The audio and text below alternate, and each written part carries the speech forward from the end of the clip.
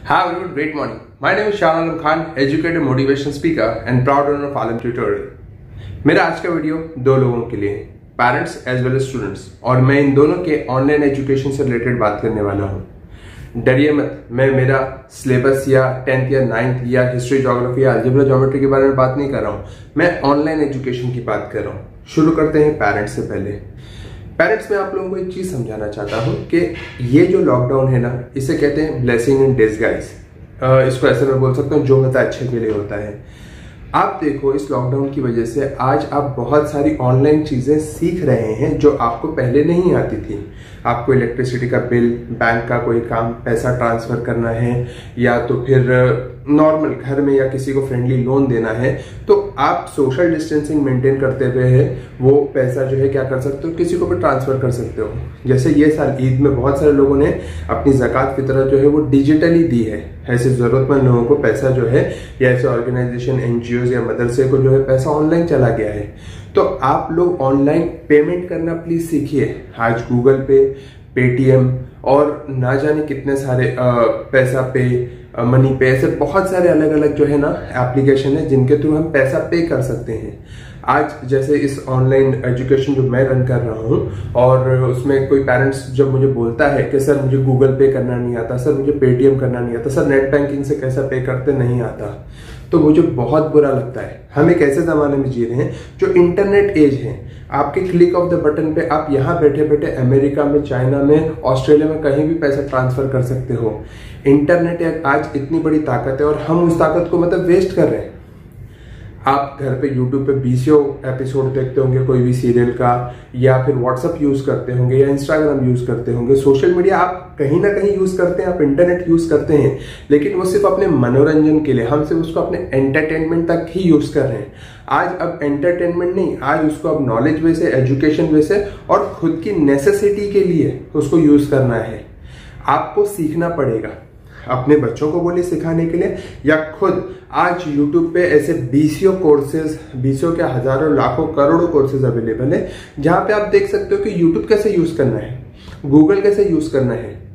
Google is God nowadays. आपको जो कुछ भी जानना है, मैंने मेरी अम्मी को सिखा के रखा। अम्मी कुछ भी नहीं आएगा, वो चीज टाइप करो गूगल पे, या एटलीस्ट गूगल ने तो जिनको पढ़ना लिखना नहीं आता उधर स्पीकर का भी ऑप्शन रख दिया है कि आप बोलो, गूगल वो चीज क्या करेगा, आपको लाके ढूंढ के दे देगा। आपको जिस चीज से रिलेटेड चाहिए वो मिल जाएगा। तो इस वक्त बच्चों से ज्यादा ऑनलाइन एजुकेटेड होना पेरेंट्स के लिए जरूरी है। क्या होगा, नुकसान होगा ना। आप गूगल पे किसी को कर रहे हो, पेटीएम कर रहे हो, 1 रुपया 2 रुपया करके देखो ना, पहले पैसा ट्रांसफर करके देखो, फिर धीरे धीरे बड़े बड़े ट्रांजेक्शन कर सकते हैं आप। आपको अपने अकाउंट में, सेविंग अकाउंट से करंट अकाउंट में कोई पैसा ट्रांसफर करना है, करंट अकाउंट से सेविंग अकाउंट में लेके आना है, भाई के अकाउंट में भेजना है, भाई को आपके अकाउंट में भेजना है, ऐसा कुछ भी करना है तो आप इजीली क्या कर सकते हो, इंटरनेट यूज कर सकते हो। तो इस वक्त पेरेंट्स को सबसे ज्यादा इंटरनेट savvy होना चाहिए, या इंटरनेट फ्रेंडली होना चाहिए उनको सबसे ज्यादा। ओके, और अब नहीं सीखेंगे तो कब सीखेंगे। ये लॉकडाउन में आप खाली ही बैठे हो ना, फ्री हो ना, जितना सीख सकते हो सीखो। मैं तो बच्चों को बोलता हूँ ये चीज। अब मैं खास तौर पे कुछ टाइम से, महीने या 2 महीने से बहुत सारे ऐसे पेरेंट्स से मेरी बात हो रही जो बोलते हैं सर हमको ये करना नहीं आता इंटरनेट पे, सर वो करना नहीं आता। अरे अब नहीं सीखेंगे तो कब सीखेंगे। हम लोग मुंबई में रहते हैं, ऐसा थोड़ी के गाँव खेड़े से उठ के आए हैं और हमको कुछ भी नहीं समझता।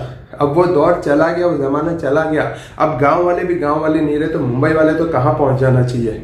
ओके, किसी को बुरा लगेगा तो मैं माफी चाहता हूं, लेकिन प्लीज ये इस वक्त नीड ऑफ द आवर, इस वक्त की जरूरत है कि इंटरनेट आप सीखें। छोटी छोटी चीजें, अगर आप बोलोगे कि सर उसके लिए मुझे इंग्लिश नहीं आता, वो भी सीखो ना। इंग्लिश होने तो Hindi, Marathi languages, Spanish, German, Arabic, सब लैंग्वेज भी तो अवेलेबल है। आपको जो सीखना है आप इंटरनेट से सीख सकते हो। तो पहले मैं माँ बाप को चाहूंगा जल्द से जल्द वहां से चीजें सीखना शुरू करें, और फिर बच्चों की हेल्प लेना। ये टाइम लॉकडाउन का खाली ही तो पड़े हम लोग घर पे, एक दूसरे की हेल्प करते हैं, सीखते हैं। जैसे इस लॉकडाउन में मैंने मेरी बेटी को चेस खेलना सिखाया, कैरम खेलना सिखाया, उसको वीडियो एडिटिंग करना सिखाया, वीडियो बनाना सिखाया, यूट्यूब पे चैनल बनाया सिखाया उसको, और उसके बहुत सारी चीजों में हेल्प किया ताकि वो जो है उसको टिकटॉक बनाना सिखाया, टिकटॉक पे इफेक्ट्स कैसे देते हैं, नॉर्मल वीडियो में इफेक्ट्स कैसे देते हैं, ये मैंने उसको सिखाया। फिर उसने मुझे बहुत सारी चीजें सिखाई है, ठीक है, जो उसने सीखी फिर उसने मुझे सिखाया, उसको ये बोलते हैं, उसको ये बोलते हैं, ये ऐसा होता है वैसा होता है। मेरे कितने वीडियोस वो एडिट कर देती है, उसमें साउंड इफेक्ट्स ये जो है वो कर देती है। अब ये भी जो वीडियो बना रहा है उसमें बहुत सारा काम वो कर देगी। तो वो 12 साल की लड़की है और आज मैं अगर 38 ईयर्स का हूँ तो मैं ये नहीं बोलूंगा अरे नहीं नहीं बेटी आप छोटे हो, आप मुझे नहीं सिखा सकते।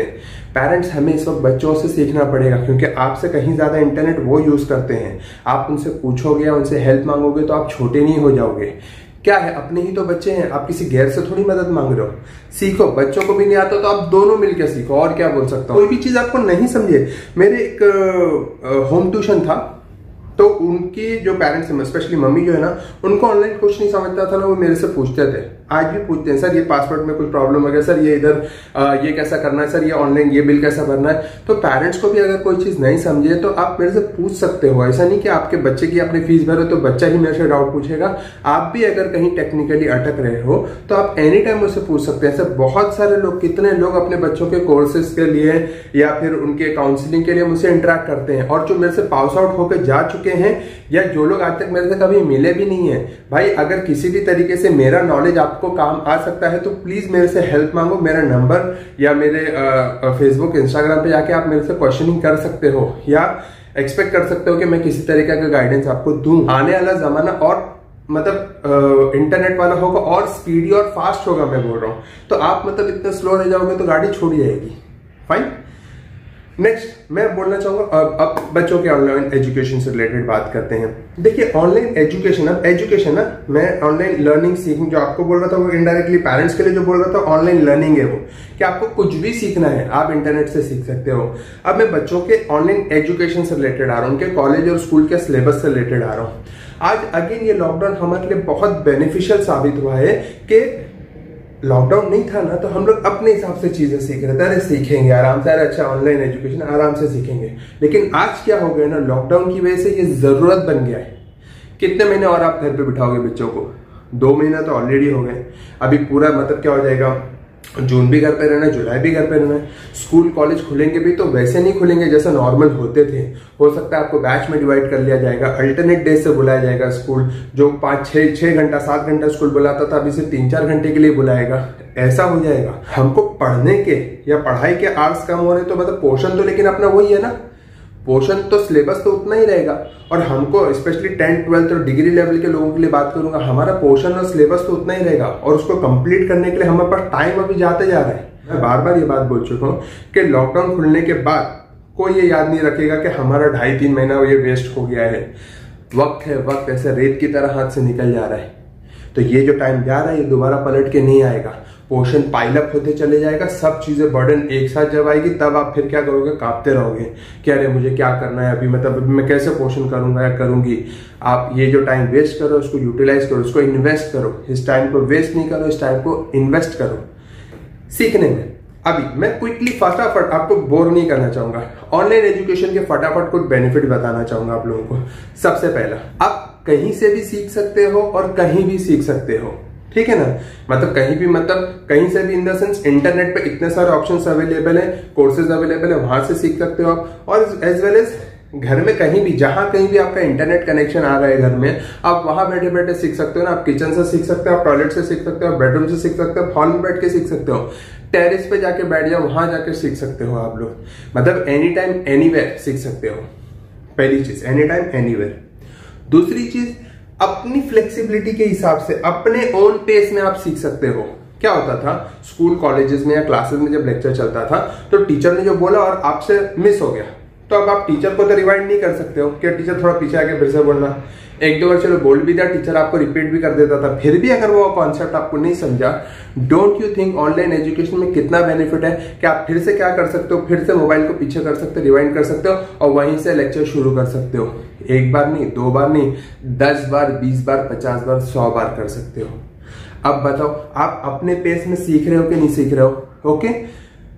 तीसरी चीज, आप अपने घर पे अपने कंफर्ट में सीख रहे हो यार इस चीज को। तुम सोफे पे बैठे बैठे लेक्चर ले रहे हो, कहीं भी बैठे हुए, लेटे हुए, टहलते हुए, कहीं भी खाना खाते हुए, आराम करते हुए, रिलैक्स करते हुए, आप अपने कंफर्ट जोन में क्या करो, वही नॉलेज क्या हो रहा है ना, आपको अपने हिसाब से मिल रहा है। और क्या चाहिए? ऑनलाइन लेक्चर का बेनिफिट। क्लासेस में, कॉलेज में आपकी कमर दुख रही फिर भी आप बैठे हो, 1.5-2 घंटा क्या हो गया आप बैठे हो, नहीं आपको बैठना ही है। जैसा भी, मतलब आपको इरेक्ट पोस्चर में बैठना है, आपको टेका लेने नहीं मिल रहा है, बाजू वाला आपको सता रहा है, नहीं, कितनी अच्छी बात है ना। आप अपने घर में अपने कंफर्ट में ऑनलाइन एजुकेशन क्या कर रहे हो, सीख रहे हो बस। ओके।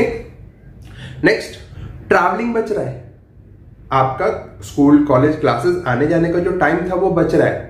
आप धूप में, गर्मी में, बारिश में जो आते जाते थे, अब आपका वो टाइम बच रहा है, ट्रैवलिंग बच रहा है आपका। आप घर पे ही बैठे बैठे क्या कर सकते हो, सब चीज मिल रही है आपको। ना रिक्शा, टैक्सी, बस, ट्रेन, कहीं भी किसी तरीके का पैदल तक नहीं चलना आपको। मतलब एजुकेशन आपके डोर स्टेप, आपके फिंगर टिप्स पे अवेलेबल है। तो ये भी करना आपके लिए क्या आसान नहीं है। नेक्स्ट, बहुत रिड्यूस प्रेशर में आपको पढ़ाई मिल रही है। मतलब क्या होता था क्लासेस में या स्कूल में बैठते थे तो अपने को डर रहता था कि अगर सर टीचर कुछ पूछ लेगा तो मैं कैसे जवाब दूंगा इतनी भरी क्लास के सामने। अब आपको प्रेशर नहीं है, वही पढ़ाई आपको कम प्रेशर में सीखना है। रिलैक्स वैसे कि सर क्या बोल रहे हैं, अच्छा ठीक है, नहीं हुआ पॉज करो, सोचो उसके बारे में, अच्छा ठीक है, अच्छा इसका आंसर ये होगा। आप ऐसा भी क्या कर सकते हो, अपने पढ़ाई का पेस अपने हिसाब से सेटल कर सकते हो, एडजस्ट कर सकते हो। मतलब बहुत कम प्रेशर में वही पढ़ाई, बड़ी physics, chemistry, biology, science, maths, वो सारी पढ़ाई आप एक रिड्यूस प्रेशर में होम एनवायरनमेंट में आप सीख रहे हो। ऑनलाइन एजुकेशन का ये बेनिफिट है।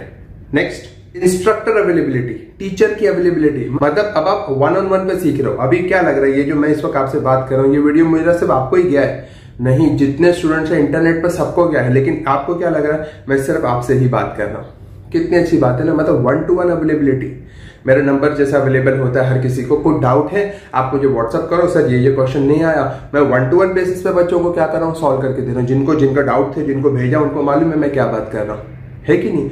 मतलब अब जो हो गया, जो पेरेंट्स को लगता था अरे स्कूल में भी एक क्लास में 60 बच्चा है, क्लासेस में भी 30 बच्चा है, मेरे बच्चे पे अटेंशन हो रहा है कि नहीं हो रहा है। ऑनलाइन एजुकेशन का बेस्ट पार्ट है कि क्या हो रहा है, एकदम 1-to-1 अटेंशन मिल रहा है बच्चों को। नेक्स्ट, ऑनलाइन एजुकेशन की या होम एजुकेशन की एक बेस्ट पार्ट ये है कि अब आप अपने बच्चे पे नजर रख सकते हो। स्कूल कॉलेज क्लासेस भेजने के बाद आपको नहीं मालूम था कि अपना बच्चा पढ़ रहा है कि नहीं पढ़ रहा है। पेरेंट्स के लिए बोलना चाहूंगा खास करके कि आपको अभी तक नहीं पता था कि मेरा बच्चा बराबर पढ़ रहा था कि नहीं पढ़ रहा था, मस्ती कर रहा था या बाजू वाला उसको सता रहा था या उसकी पेन पेंसिल बुक को यहाँ भूल गया था और क्लासेस में या स्कूल में कॉलेज में सिर्फ टाइम पास करके आया। अब आपके सामने आपका बच्चा बैठा है, कितना पढ़ रहा है, कितना वो मस्ती कर रहा है, वो इजीली आपके सामने अवेलेबल है। आप खुद अपने बच्चे पे मॉनिटरिंग कर सकते हो कि वो कितना टाइम पढ़ रहा है या टाइम पास कर रहा है या इंटरनेट पे है या गेम खेल रहा है या फिर सोशल मीडिया पे टाइम पास कर रहा है। कितनी अच्छी बात है ऑनलाइन एजुकेशन की है। देखिए parents, students, online education future है। उल्टा ये फ्यूचर नहीं है, प्रेजेंट में ऑलरेडी दुनिया में वर्ल्ड वाइड चल रहा था। आज लॉकडाउन की वजह से हमें पता चल रहा है कि अरे हमें ऑनलाइन एजुकेशन भी करना चाहिए, लेकिन ये तो दुनिया में ऑलरेडी चल रहा था। लॉकडाउन की वजह से अभी हमें रियलाइज हुआ है कि अरे हाँ यार, हमें क्या करना पड़ेगा, ये भी करना चाहिए, हमें अब ये सीखना पड़ेगा। रियली सीखना पड़ेगा, अब नहीं सीखेंगे तो कब करेंगे। कोई और जन्म लेके थोड़ी हम इंटरनेट सीखेंगे। और दूसरा, आज जैसा मेरे 9th स्टैंडर्ड के, 10th स्टैंडर्ड के और 12th स्टैंडर्ड के कोर्सेज या उनके ऑनलाइन लेक्चर शुरू हो चुके हैं, तो आप लोग प्लीज टाइम वेस्ट नहीं करें। जिन लोगों तक भी मेरा वीडियो पहुंच रहा है, कोशिश करिए कि आप जल्द से जल्द, ठीक है भाई मुझे एनरोल मत करो, लेकिन इस वक्त आपका सिलेबस बहुत पीछे छूट रहा है, आप जल्द से जल्द कोई ना कोई क्लासेस का ऑनलाइन सेशन अटेंड करके शुरू करो, अपने पढ़ाई को शुरू करो, सिलेबस मिस मत करो। और हाथ जोड़ के रिक्वेस्ट करूंगा पेरेंट्स से, बच्चों से, कोई भी क्लासेस आप ज्वाइन कर रहे हो ना, तो दो चीज की वजह से मत ज्वाइन करो कि एक पहला कि अरे मेरे दोस्त वहां पर है इसलिए, दूसरा ये कि वहां पे पैसा कम है इसलिए, या फ्री में दे रहा है। इंग्लिश में कहावत है, there are no free lunches in this world. कोई भी चीज फ्री नहीं होती है। कोई क्यों फ्री में देगा भाई, कम करके देगा, कॉस्ट रिड्यूस करके देगा, फ्री में कोई चीज नहीं देता। ठीक है, तो फ्री वर्ड से अट्रैक्ट होकर कहीं भी जाके अपना पैसा मत फंसाइए। ऐसे बहुत सारे पेरेंट्स ठोकर खा के फिर हमारे पास आते हैं, लेकिन मैं रिक्वेस्ट करूंगा कि फ्री वर्ड की तरफ अट्रैक्ट होकर मत जाना। क्लासेस देखो, रेपुटेशन देखो, नाम देखो उसका, रिजल्ट देखो उसका, अब सब कुछ उनके इंटरनेट पे अवेलेबल है। उनका फीडबैक देखो, उस क्लास से पढ़ा हुआ कोई बच्चा अगर आपके पास पढ़ के जा चुका है तो उससे पूछो भाई ये क्लासेस कैसी है। आंख बंद करके आपके दोस्त वहां जा रहे हैं, आपके मोहल्ले के सारे बच्चे वहां जा रहे हैं, तो इसलिए मत जाओ उस क्लासेस का। आप पैसा पे कर रहे हो यार उधर। तो मैं तो आलम में एक चीज वैसे, पहली बात तो हम जो पैसा फीस चार्ज करते हैं ना, आलम सर जो पैसा चार्ज करते हैं ना, वो एजुकेशन का चार्ज करते हैं, कभी नॉलेज का पैसा नहीं चार्ज करते हैं। मेरे से पढ़ा हुआ हर बच्चा जानता होगा कि आलम सर ने सिर्फ जो फीस ली है ना वो एजुकेशन के लिए है, लेकिन नॉलेज भर भर के दिए और फ्री में दिए, इफरात में बांटे आलम सर। सो ऐसा कोई भी क्लासेस जो आपको चीप ऑफर दे रही है ना, या सेल्समैन की तरह ट्रीट कर रही है ना, अरे ले लो ये इतने में नहीं इतने में दे दूंगा, अच्छा वो इतने में इधर इतने में दे दूंगा, प्लीज एजुकेशन नॉलेज आप भाजी पाले की तरह बार्गेन करके नहीं ले सकते, उसका वैल्यू कम नहीं कर सकते आप। ठीक है। तो जहां वैल्यूबल लगे, जहां लगे कि यार ये बंदा सही बात कर, इसकी बात दिल को छोड़िए, वहीं एडमिशन लो, ठीक है। कहीं भी आपको दिल जहां मन भरता है वहां एडमिशन लीजिए। दैट्स इट, यही कहना था मुझे। होप आप लोग अपने घर में सेफ होंगे, सुरक्षित होंगे और हेल्दी होंगे। उम्मीद करता हूं ये मेरी बातें पेरेंट्स को और स्टूडेंट्स को दोनों को समझ में आई होगी कि हमें ऑनलाइन एजुकेशन लेना है, सीखना है। That's it, have a great day, good day, great morning and start learning. Fine, bye everyone.